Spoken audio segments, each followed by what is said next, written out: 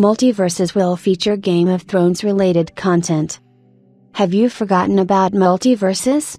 It doesn't matter, the developers of the fighting game are ready to remind players of their existence with a major content update of the second season, in which characters from Game of Thrones will join the roster. The brand new Season 2 Battle Pass offers players a bunch of rewards, after some downtime this fall with no content.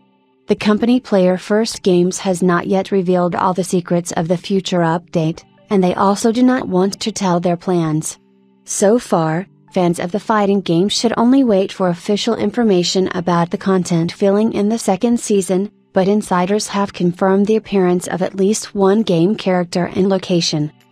As it became known, in the second season, Marvin the Martian from Looney Tunes will join the roster as a unique character.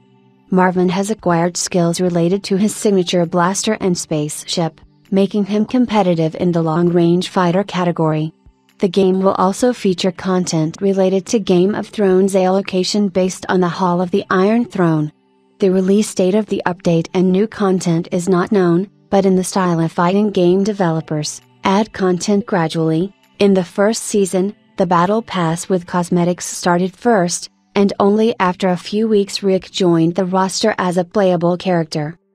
So far, players can get acquainted with the second Battle Pass. It works similarly to the first: earn experience points, gradually unlock rewards and pick up unique cosmetics that will not be available in the future.